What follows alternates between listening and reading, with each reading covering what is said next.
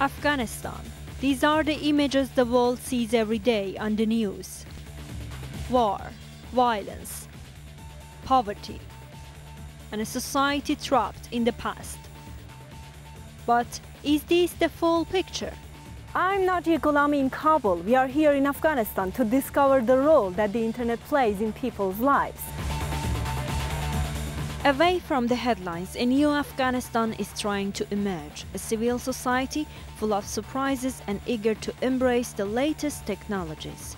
But can the internet really help Afghanistan to become part of the information revolution and join the 21st century?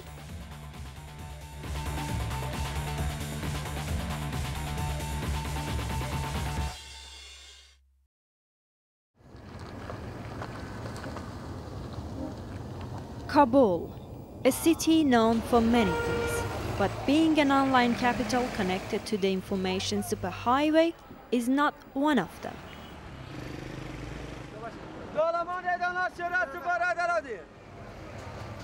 I've come back to Afghanistan to look at people who are living online lives and to examine the crucial role the internet could play in developing this country.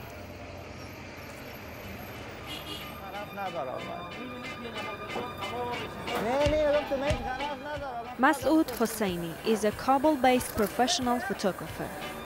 Normally, actually, I'm coming to this part of Kabul, which is the old Kabul, and I just found my subjects mostly about the daily life of Afghanistan in here because I can find whatever about the life, the normal life in Kabul here. I was born in the old city of Kabul in 1981. I was a baby actually that we had to go to Iran because of war and violence that started in Afghanistan. Most of the foreign journalists won't come here alone because they're afraid of all these people and all this message. But anyway, because I am from this old city, I don't afraid and I don't scare anything, and I come and never find problems here. So I start photography myself by reading books, then try to buy a camera. I just remember that I worked for my first camera for 9 months. Whatever I could do to earn money, I did to buy a camera. The old city looks almost medieval, but unknown to many, the whole of Kabul is covered by a massive wireless network.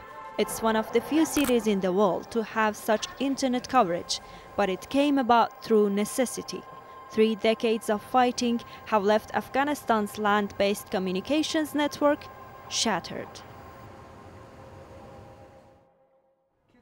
For a guy who is young and he's living here, does it make him happier to have internet and connect to the world? Sure, actually, if you ask about me and my friends, for sure, yes. Because sometimes even happen that the normal, media in Afghanistan do not work, like, we don't have power or something. Then if you have mobile and internet, so you can check whatever you want in internet with your mobile. And then you can go around the world with internet. You can find whatever you want in internet. But unlike Masoud, who has a top job at an international news agency, most Kabulis simply can't afford to use the service. The biggest users of the internet are not the Afghan people, it's the international community, it's governments, embassies, major companies. You have to consider that the internet in Afghanistan only started in 2002. There was no international connectivity other than voice before that time. So it's relatively new compared to the rest of the world. So it's had less time to penetrate across the country.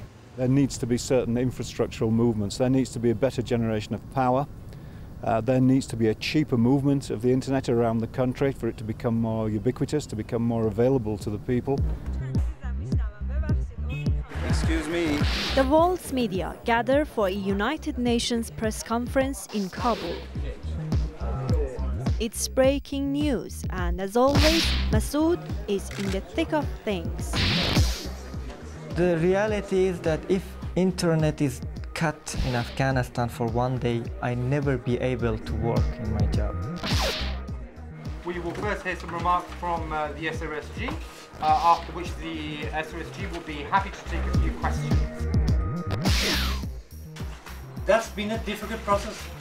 It's been marred by so many problems, not least, as you know, widespread fraud.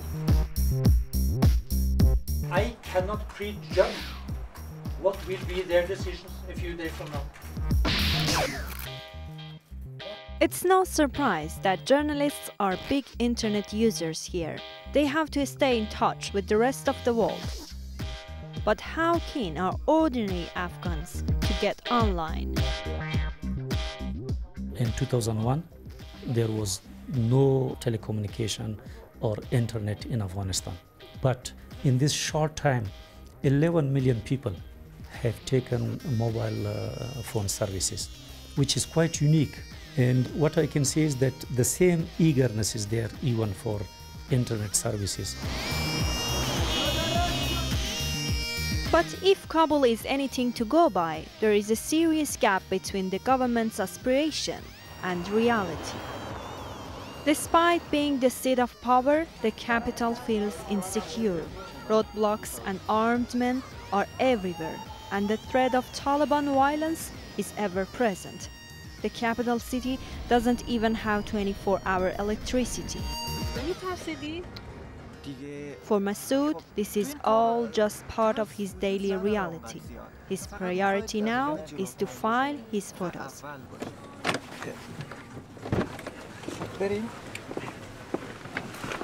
So we just go inside. Is it dangerous for you? Here? Yeah. Not really.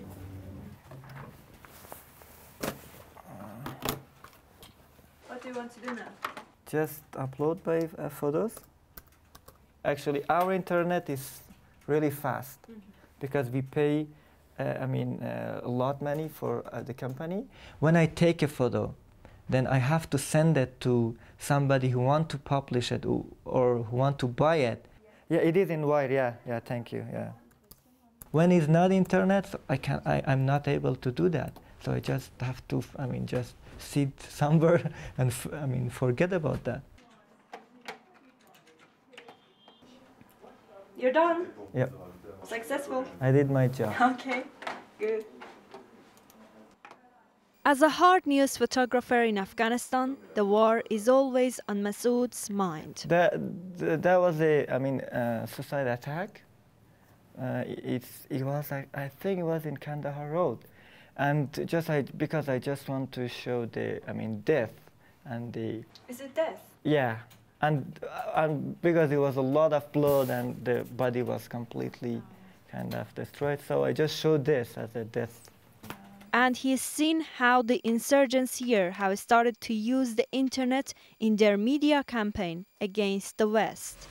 I'm sure you know that during the Taliban, they were against the internet, they were against everything, but now they're using internet to say propaganda to the media, and they just send email photos through internet and just show the media that okay, we are still alive and we are doing something against government.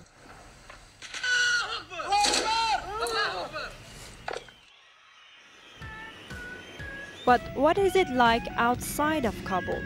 I'm on my way to Herat in western Afghanistan. It's next to Iran and is generally much more stable than Kabul or the south. The city is well known for its classical skyline of minarets and the world-famous palace of Herat. But nowadays, these historical landmarks find an echo in the communications towers.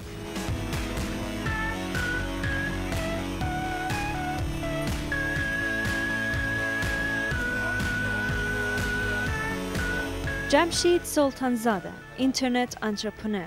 His whole world was changed by computers back in the 90s when he started taking evening classes at this modest-looking skills training center during the Taliban rule. So this is an important place for you? Yes, sure. Actually, this is the first place in my life I've seen a computer and I have touched a computer. It's the institute. And Can we go in? Yes, yes, sure, we can go in. Hello, everyone. Hello. Is this an English class? Yes. How are you? Jamshid first started coming here under the Taliban, mainly because there was nothing else to do in the evenings. Television was banned, cafes, restaurants and cinemas were all closed down. On that night, I was really into this computer. That I didn't know that the class is already empty. We are already 2 hours here. And one day the manager came here and said, at that time the manager came and said, oh, still you're here, what are you doing here? You should have gone already to your home. In those days, there was no internet, but this was just the beginning of his lifelong obsession with computing. At that time, it was a computer like this, a very slow computer. And now I have a MacBook. I have a MacBook Pro, the latest version of MacBook. And not everyone even in the world is able to use this. I changed, computers changed also. And even I have a smaller computer. This one, yeah, a very small one, a BlackBerry.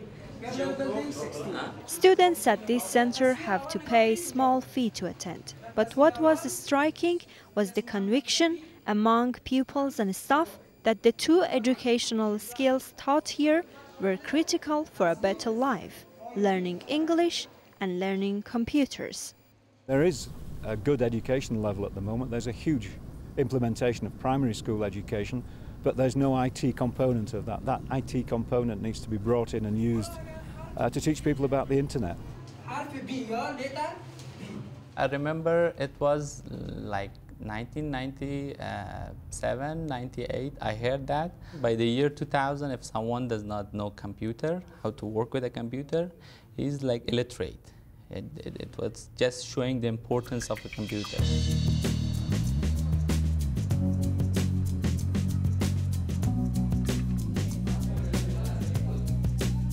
This class at Herat University's Faculty of Computer Science shows one possible future. Linux versus Windows. Open source Linux is a freeware and source code is available to manipulate. Seeing modern classrooms full of male and female students learning about computer operating systems made me hopeful for Afghanistan's future. Exactly after these two words are the words open source and closed source. Use the internet as other countries are using now for information, for data, for everything, for sharing data, for everything. We are using nowadays internet, but it's not usual for all the people in Afghanistan. It's more for professional people who need internet. Although the university is state-funded, most of these students were from privileged middle-class backgrounds. But even they complained that the price of the internet was beyond their reach. I don't have internet at home because it's too expensive to have an efficient internet in the home. Every hour we should pay something like $1 between these things. But it's not usable. Just maybe Google some text, nothing else. Payment of internet is also high, so we cannot be able to pay lots of money to have access to internet. If I want to have the internet in my home, unfortunately, I shouldn't pay around $100 per month.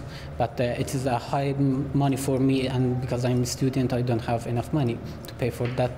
And I myself really need the internet in my home, but unfortunately, I can't have.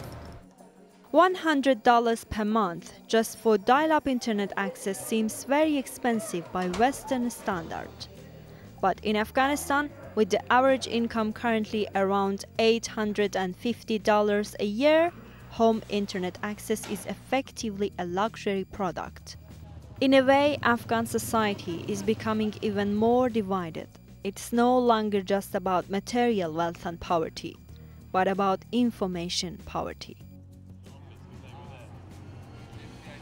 Jamshid never went to university, Instead, his computer skills landed him his well-paid job in an internet service provider. His company is trying to bring down the price of the internet for Afghan consumers, and he blames government greed for the high prices here. Ministry of Communication is the one who is issuing the licenses for ISPs. The first thing, if they want to help internet grow into everyone's life in Afghanistan, first they have to just decrease the prices. They have to lower the prices of the licenses. Is it really trying to help the business grow, or they're only thinking about their own money? The Afghan government say they are not making a profit from the internet and that their long-term aim is to try and make access affordable for everyone. But they're having to build the country's land-based infrastructure from scratch, and until this is finished, they admit costs will remain high. What happens is, to give people internet services during today or in the past, we have to depend on the satellite, using satellite. And satellite bandwidth is very expensive. And due to that, the internet services are generally expensive. We have to invest in ground-based infrastructure, and this is systems like optical fiber network. The optical fiber network will connect most of our large cities in Afghanistan, and at the same time it will connect Afghanistan with all the neighboring countries. But there are many in the Muslim world who have a problem with the very concept of the internet. They see it as an American invention, a tool of Western cultural imperialism, full of immoral and un-Islamic content. Indeed, during the Taliban era, the internet was completely banned. And even now, many Afghans remain deeply suspicious of foreign influences. We visited the Central Mosque. By coincidence, that day's sermon was a vitriolic attack on the foreign media. The Imam said, "Today we can see how foreign culture is penetrating every house in Afghanistan. The West wants to corrupt our people and take us away from our God, our culture, and our humanity." We were starting to attract unwanted attention and were advised to leave.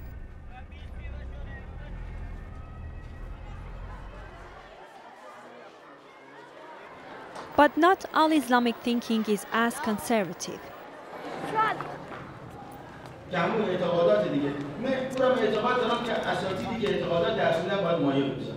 The Sadiqiyya Madrasa is just around the corner.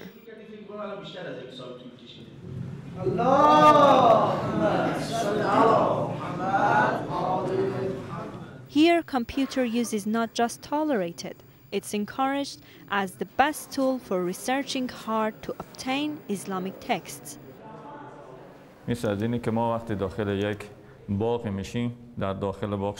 The internet is like entering a garden where there is every kind of fruit. Some will taste bad and won't agree with us, and there are even thorns to hurt us. So it is up to us to work out which fruit to choose and which ones not to. The internet is exactly the same. Why then were the Taliban so opposed to the internet? They were against everything that brought us knowledge, including the internet. They had their own agenda.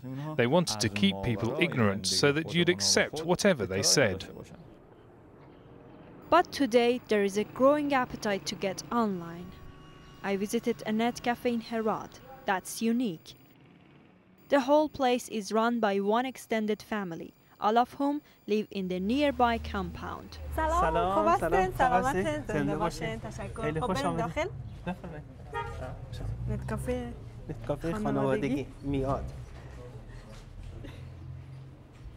So everybody behind this computer here are your family members? Yeah, most of them, they are our families. Can you introduce them to me? He's your cousin? Cousin, yeah. Yeah. So this one is my nephew, Mr. Majid. Mr. Majid? Yeah. Also, they are our relatives. Also, she's my cousin as well. Your cousin? Miss Zahra. And also this is our other cousins, yeah. And here we have... He's my father, and also he's the leader of this compound and the leader of this family. Yeah, okay. Yeah, family. By sharing the cost of a high-speed broadband connection, it's affordable for everyone, and nearly 200 of Mehdi's friends and family benefit. Zahra spends more than 20 hours studying online every week. I'm in my 4th year of medical school and I come here to the Family Net Cafe to study in the evenings with my cousin and nephew. At 9 p.m. we lock the doors to the public, but I continue working on the web until well after 11 at night.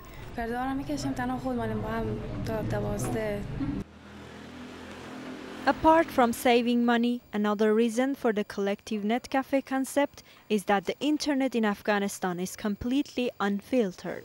Everything, including un-Islamic sites like pornography, is easily accessible online. Mehdi's family want to keep an eye on what their kids are looking at. Because the internet has bad sides which we don't want to our children or our family, or especially for the children, for the youth, teenagers. We do not want to use the ad for some sites which is not good. So we have some supervision for their activities as well. Whenever they are using the sites, one of our family, they are visiting and they are seeing which sites they are using. Although there are some disadvantages, but it doesn't mean that we should not use. For example, touching to the electricity will cause this, but it doesn't mean that we should not use from the electricity. Also, internet is the same.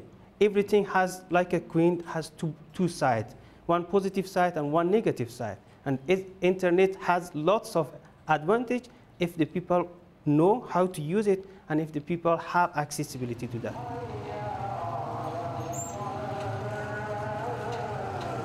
That evening, I caught up with Jamshid again. He was meeting his friends in a hotel just outside the city.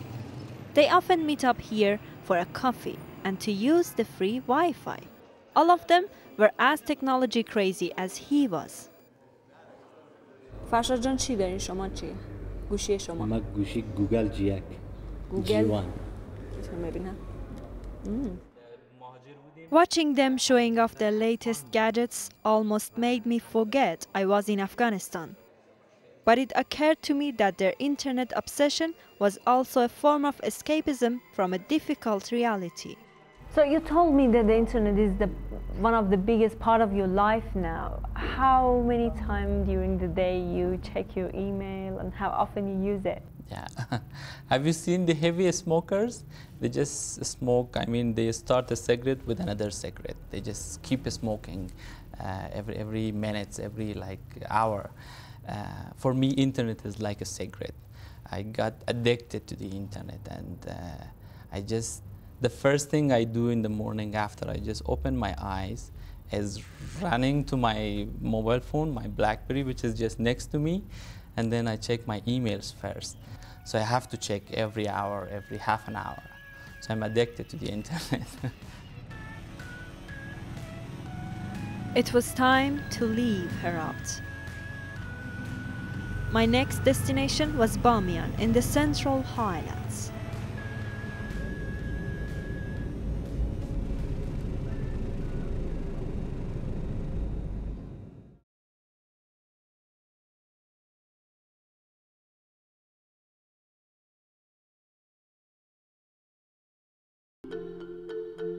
Bamiyan in the Central Highlands.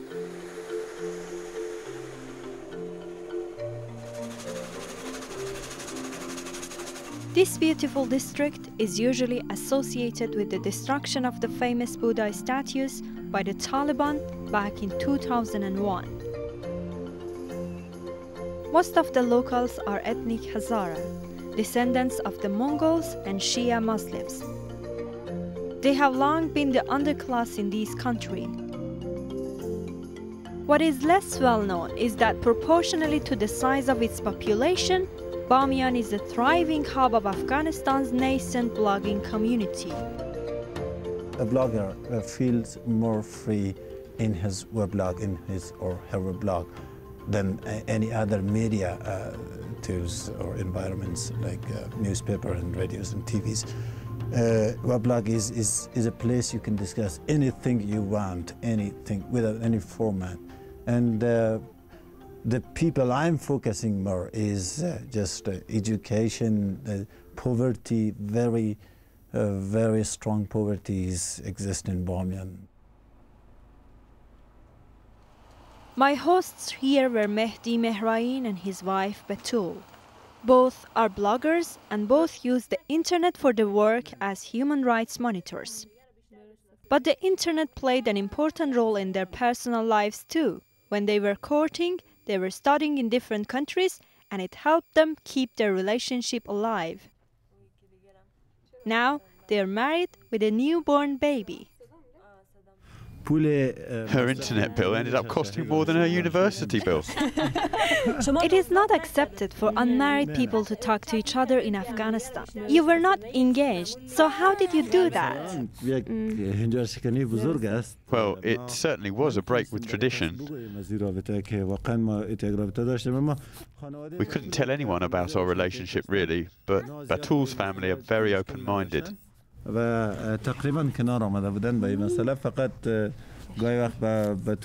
She was teased and warned gently occasionally to be careful.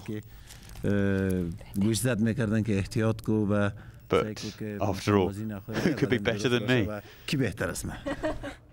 Batul works at a human rights organization where she uses the internet to compose and file reports on the situation in Bamiyan province. But she also writes a blog aimed at introducing the reality of life here to a wider world. When I'm in the bazaar, I notice the children most, and the women. They're rarely seen in public, and if they are seen, they're wearing the full burqa. The difficulties facing people living here aren't talked about much in the media. I have friends in Australia, South Korea, Iran and the US, and they read my blog as soon as I publish it.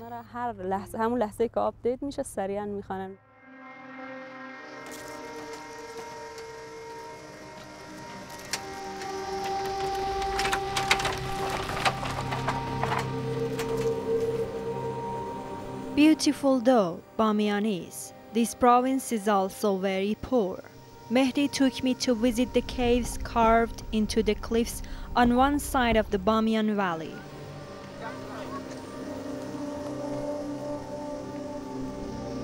Once Buddhist monks lived here, and now the caves are full again. This time, the residents are penniless internal refugees from Afghanistan's seemingly endless war.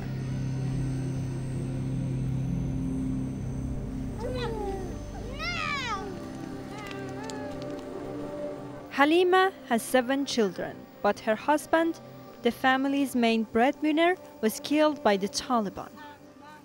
She's typical of those Mehdi and Batul are trying to help. But what does the internet mean to her?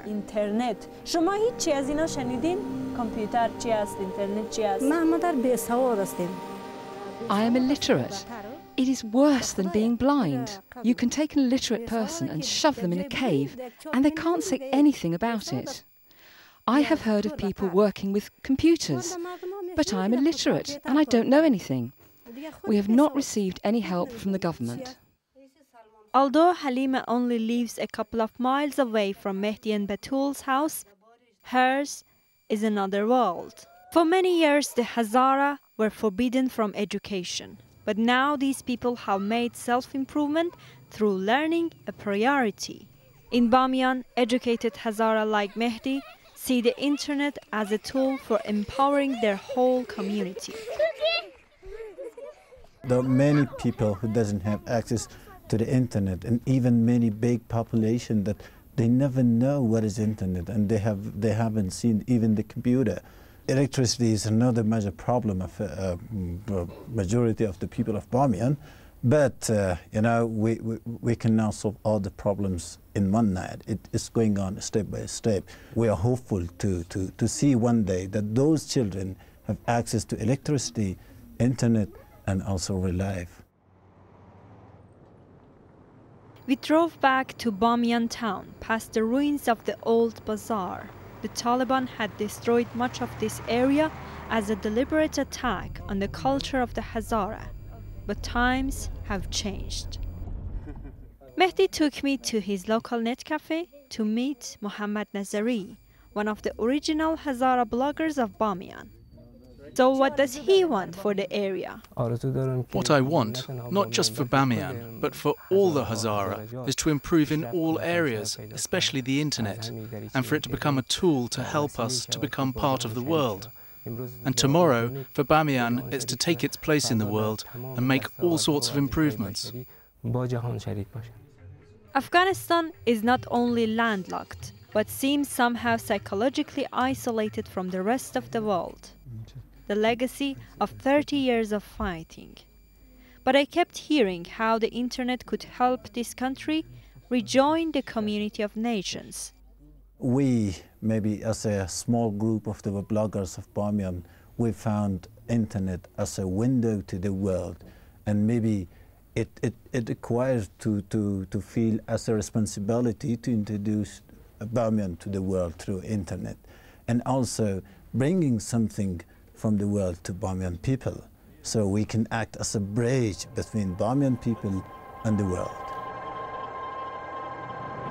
The tranquility of Bamiyan can make one forget one of the biggest issues confronting Afghanistan today, the war.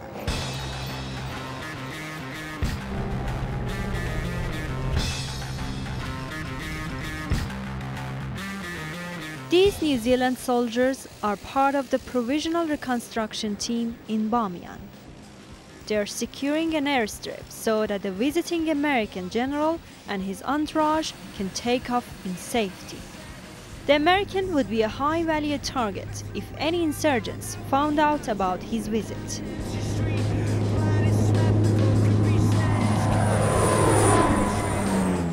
Like most of the foreign soldiers here, these troops have access to the internet. It makes the deployment more bearable, but also creates new problems. They have to be careful not to compromise operational security or upsick with what they say or do online. It's just important that when they're sending information home, whether it's written or photos or anything like that, that they just worry about OPSEC and make sure that there's nothing contained in the photos or in the written text that could give away information that we don't want given away. What about introducing the country? For example, beautiful Bamiyan, introducing the Bamiyan. Do you take picture of Bamiyan? Well, a lot of people, yeah, when people go on patrols, they like to take photos of the scenery and them with some of the monuments around the place, and then they just get checked when they come back, and people are allowed to put some stuff on the internet so their families can see what they're up to and stuff like that.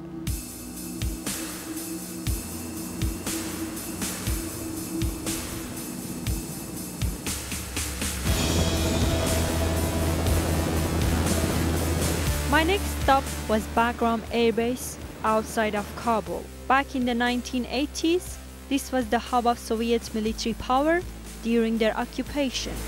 Now it is the hub of American military power. The base is the size of a small city. Around 20,000 troops live here. Specialist Shannon Chapman comes from Indiana. She is in the National Guard and is involved in the huge logistical operation supporting the frontline combat troops.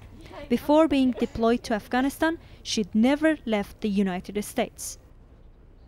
Well, I'm 23 years old, joined the Army when I was 18, right out of high school, so I've been in the Army for 5 years now. It's my first deployment here in Afghanistan, and been here for 2 months now. It's going pretty smoothly so far. Courtyard. Compound. Yeah, this is where all the females. Shannon showed me the glorified shipping container she now calls home.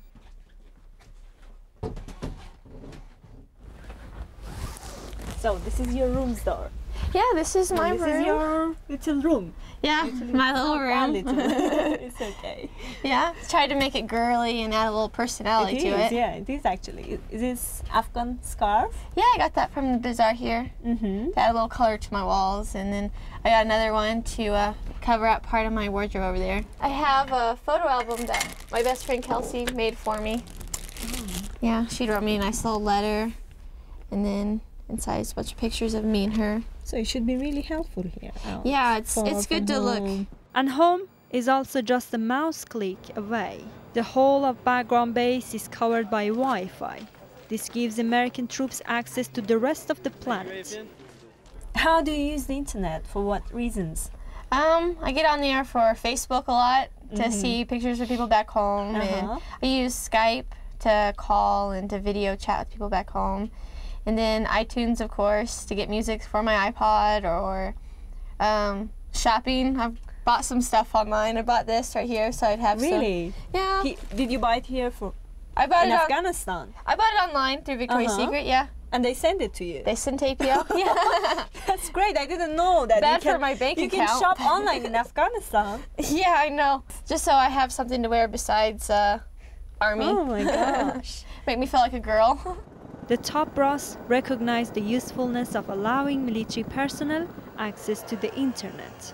Staying connected to their families at home is extremely important to their morale. They could be working 7 days a week, 15 to 18 hours a day, and that 30-minute call they might have with their child on a birthday or a major holiday is a significant morale booster for them, and it allows them to focus more on the mission at hand. Everybody's always on the internet. It's really one of the few things we have to do around here in our free time. That makes it a lot easier to be able to call back home and be updated on life back in the States.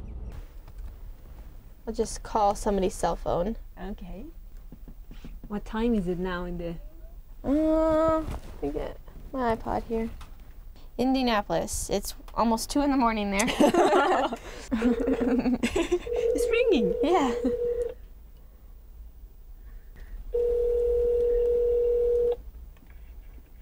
Hello? Hi. Hey. What are you doing? Well, we're not too much out. It's just laying down. Oh, did I wake you up? Yeah, but it's okay. Oh, okay. It's about 10:30 in the morning here. What are you laughing at? Nothing. Yeah, sometimes it's a little hard, you know, seeing people's stats on Facebook, you know, talking about going out on the weekends or this party or this or that. And I mean, of course it's good talking to them, but it doesn't change the fact that you're in 2 whole separate countries. Well, I miss you and love you. I miss you and I love you too. Okay, good night. All right. Bye. Well, I guess good day. Okay, thanks. Support troops like Shannon are unlikely ever to leave the confines of their bases throughout their deployment. Although they have to carry loaded guns at all times, it's considered too risky for non-combat troops to wander about outside the wire. Baskets, they amaze me. I like those. To compensate, the US military have built a little slice of Afghanistan inside Bagram Air Base. Shannon took me to an artificial Afghan-style bazaar where the troops can shop for souvenirs in safety. Here in your base you have the latest technology between the army people, but if you come to the bazaar, most of people don't have that latest technology. Right. How do you feel that? How do you compare? Do you think that these are 2 different worlds between you and these people here? Oh yeah, I think it seems to me to be really different. I mean, back home and even here on the internet, I mean, it's like you have so many things you can look at, you know, gain information from, right at your fingertips, you know, just searching through. And then here, I mean, they only know what they see every day. Oh, I see. You know, they don't have the opportunity to pull out the computer and log on and Facebook people. From cave dwellers to transcontinental online shopping for sportswear, from machine guns to iPhones, Afghanistan is certainly a land of contrasts.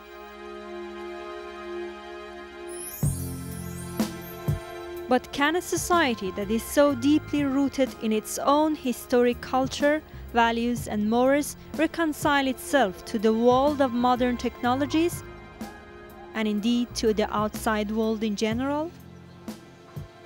Back in Kabul, I went to meet people behind an innovative project that aims to do just that.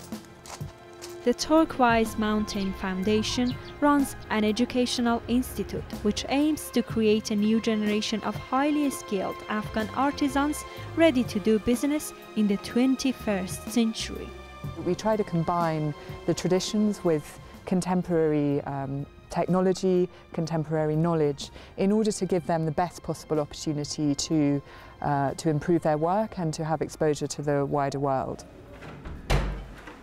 The foundation's master craftsmen teach calligraphy, jewelry making, woodwork, textiles and ceramics. It also employs local workers to restore antiquated buildings in rundown neighborhoods. But relearning near-forgotten traditional skills is only part of the students' duties. Getting to grips with modern business skills, including information technology, computers, is also key. So an important part of this is using the internet. This both allows our students to have access to sources of information, sources of design, which relate to Afghanistan, but perhaps are very inaccessible here. So a good example of that would be something like a museum collection, perhaps the Met Museum in New York or the V&A in London. Through the internet, our students can look at these kinds of artworks, they can understand more about their own heritage and therefore become creative artists themselves, rather than just copying what their masters are teaching them. To complement this, the Turquoise Mountain Foundation is building a large computer database of Islamic art and design, which will become an online library for internet users in the future. We're building a large database of 12,000 images of traditional design techniques from across the Islamic world, and we've been able to take pictures of these designs and bring them to the students to show them what sort of quality we need to get back to in Afghanistan. So if I was a craftsman, I wanted some inspiration for my work. I might go to this resource, type in Jali screen, and up would come perhaps 100 images of different Jali screens from across the Islamic world.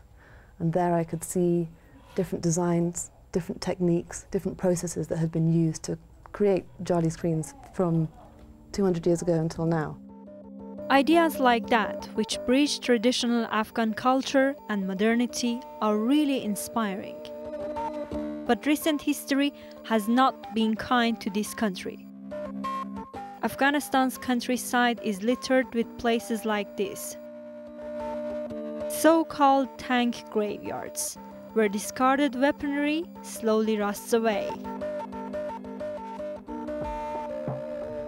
The internet is a powerful force, but can it really help to heal the scars left by 30 years of brutal war and political extremism?